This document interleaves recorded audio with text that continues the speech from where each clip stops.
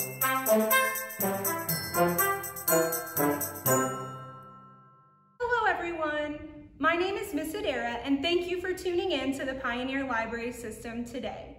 In this video, we're going to be doing a chemical reaction between white vinegar and baking soda. Please have a parent nearby to help you with this process. Let's get started. The materials you will need are white vinegar, baking soda, an empty water bottle, a funnel, a teaspoon and a tablespoon to measure, and a balloon. First, you will measure 1 tablespoon of white vinegar.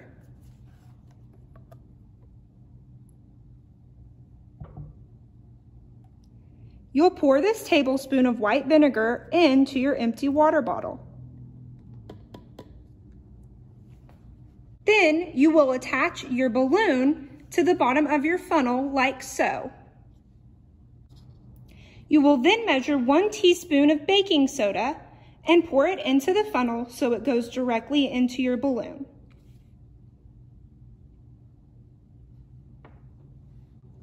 Remove your balloon from your funnel and grab it just like this and twist it so that the baking soda stays at the top of the balloon and you can still use this part of the balloon.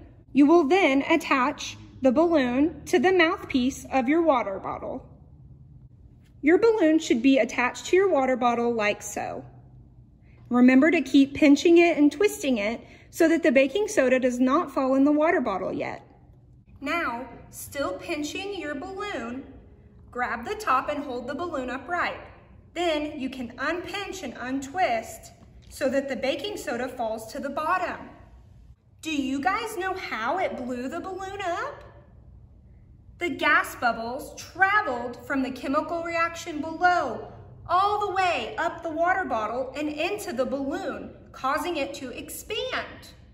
That's awesome! Parents, ask your child some follow-up questions to pique their curiosity, such as, do you think if we add more baking soda or more vinegar that the balloon could get larger? This quick science experiment is really entertaining for the kids. The blowing up of the balloon seems like magic.